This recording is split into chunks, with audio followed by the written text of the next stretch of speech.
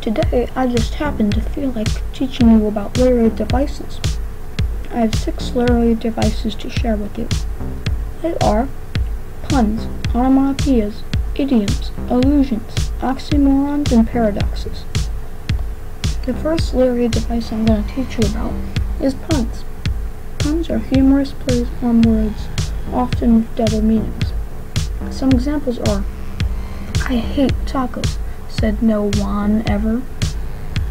"What do you call medical help for lemons?" Lemonade. And, "I can't stand being in a wheelchair."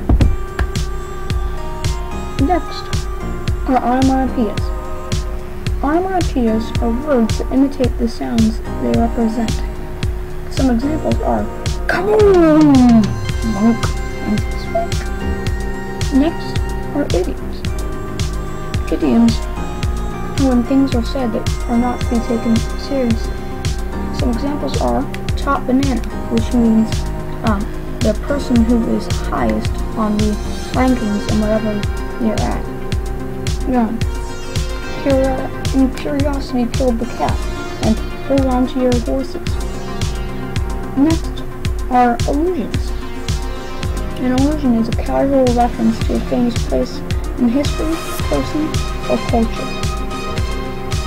Some examples are, "He's a real Hercules," "There are chilies here," or "He's such a Scrooge." Next are oxymorons. An oxymoron is when you put together 2 words that are opposites. Some examples are found missing, working vacations, and awfully nice. Lastly, I have to tell you about paradoxes.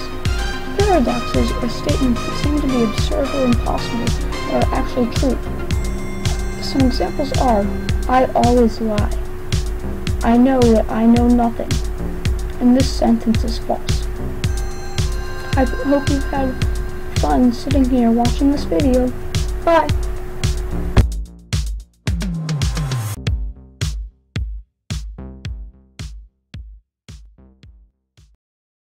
Created using Powtoon.